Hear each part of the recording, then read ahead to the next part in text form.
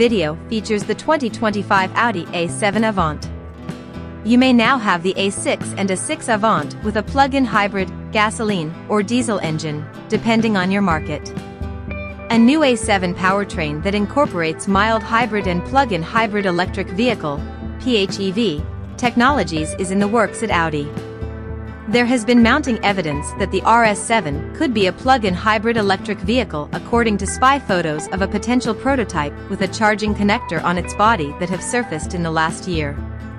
It is expected that the A7 sedan would be showcased before the Avant. You should be able to fit more people in the back of the wagon if they have similar cabin layouts. Information regarding the interior of the A7 is not yet accessible.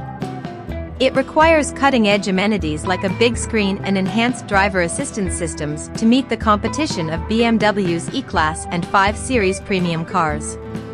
The new Audi wagon looks sportier thanks to its larger wheel wells. Aerodynamics are improved in a vehicle with retractable door handles. The future A6 Avant, like the present model, will probably be around 16 feet long. A full-width LED light strip spans the back of the vehicle.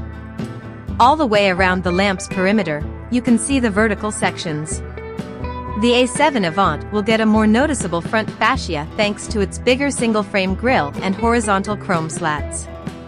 The vehicle's front end is accentuated by attractive LED headlights, and its aggressive appearance is given by huge air intakes in the bumper corners.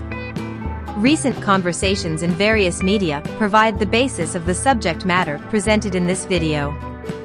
Here you may also see graphics that were made using AI techniques.